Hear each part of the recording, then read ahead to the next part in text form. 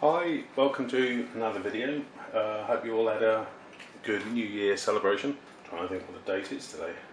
9th of January. Right, you remember from the previous videos I made a frequency counter. It's good for, well, one with 0 hertz up to 460 and then 460 up to 2 megs.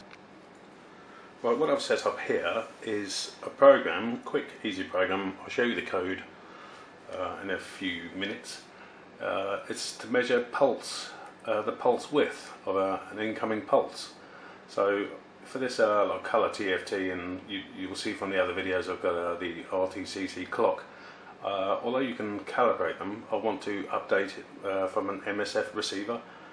So I've messed about with the program, but this is going to measure pulse width. So it does, yeah, the varying pulse width, doesn't matter 100 milliseconds wide, 200 or 5 milliseconds wide. This is going to show you how wide that pulse is. Focus you in. So that's running 100 hertz. So if I then show you my scope, you'll have to excuse the scope. I've hit the screen, I think, or something's dropped on it. Just slow signal for demonstration. And you see I've got the scope 5 milliseconds per division. So you see that's 5 milliseconds wide. Frequency down there 100 hertz, and you see the period. So obviously from where that starts to where another one starts, the period is obviously double the pulse width in this case anyway. So I've just turned this down to 94 hertz, for example. That's still on 5, but let me wind it down and you'll get the idea. So 7, so that's obviously the pulse width, 7 milliseconds. I'll just flick you back to the scope. Hopefully you'll be able to catch both. You'll see the pulse width getting wider. So I'm on 8 milliseconds. So that's 50 hertz, 10 milliseconds. 10 milliseconds pulse width, and obviously the period, as I said, double the pulse width. So 20 milliseconds from there to there.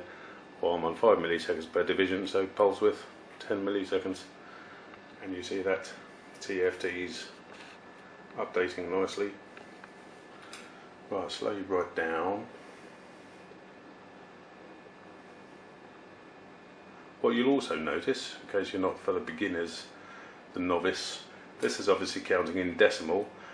I've got the capture configured to port A as well, and you'll see that's obviously counting in hexadecimal. So we've got a 16 there at the moment, or was it 1, 2, 4, 8, 16, 32, 64, 128.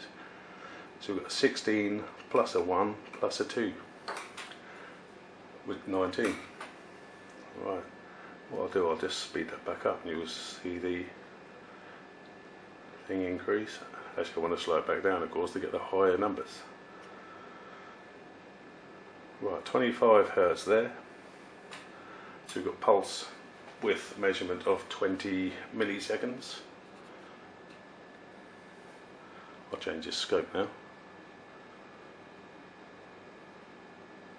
says 10 milliseconds per division. We've got two divisions. Let's slow it down again. That was 25 hertz. You can obviously see with the numbers increasing, we get more and more LEDs on.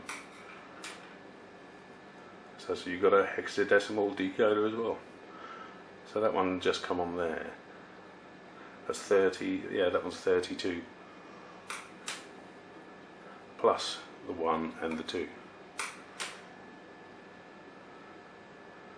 Right, that's 10 hertz. So we've got pulse width of 50 milliseconds, and hopefully you can see in the scope as well.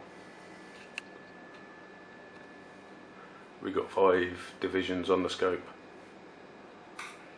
And for some reason it's not measuring it. Don't know why, doesn't matter. Not interested in the scope. Right, so now you might start to see this input blinking down here. Now we're lower than sort of 20 hertz. Well, so that's 5 hertz. So our pulse width is 100 milliseconds wide. Oh, and the scope's decided to measure it again.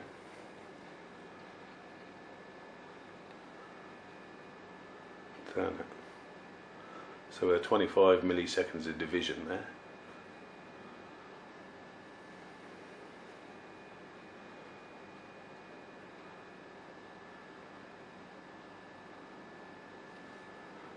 $25, $50, $75, $100 milliseconds. 100 milliseconds. And you see a hexadecimal counter is counting up, and obviously a decimal counter is counting up, and there's the input flashing down there.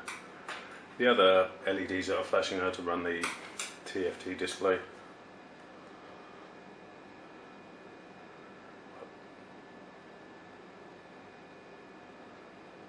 Right, now let me put that back to 2, that's 3 hertz, 2 hertz, we've got 250 milliseconds.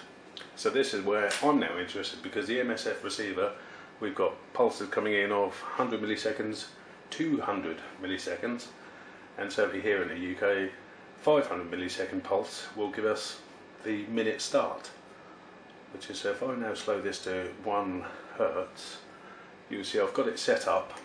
I've got 1 hertz going in. If I can show you in the scope.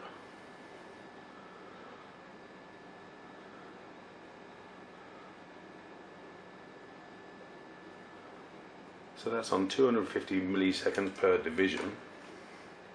I'll line it up with one of the edges. Oh, except this trigger's gone, so I can't move it. You see we've got 250 milliseconds per division. Well, we got, look, 1 plus a half, depending on, it's just now on scan and not trigger, so I can't shift it over. Take my word for it. Well, back to this. More important is if you want to run an MSF clock using this, I forgot to mention this PIC 32, and the relevant codes for PIC 32 micros. So I'm down at 1 hertz. And we've got a 500 millisecond pulse, but it's obviously slow because the pulse is coming on, waiting another 1 second and flashing back on again. And every time this code sees a 500 millisecond pulse, I was just demonstrating, we'll get the minute start. So what I'll do, disconnect this function generator, get the scope out of the way, and show you my MSF receiver. Right, there we go. Hopefully you get that in a picture. This is a MSF receiver bought from PV Electronics, either on eBay or go direct to their website. MSF receiver, you see flashing once a second. You see the scope, and now actually you can see a big pulse there. You get 100 and 200 millisecond pulses. I don't know if you can actually see the TFT while all that's going on, but you don't need to see the rest anymore, do you really? So if I zoom you into the TFT,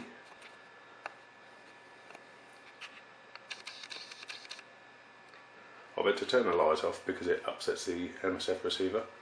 Right, you see with the code I'm going to show you in a couple of seconds.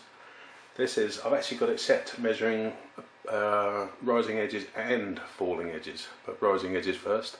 So you might see before it gives us the final result, it's flicking up at 800, so that's the long interval between each rising and falling edge.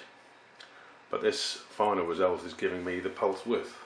You see it's sort of 700 there, but you get the general idea. It's got 200, 100, and you see the minute start, so it's just picked up a pulse of more or equal to 500 milliseconds.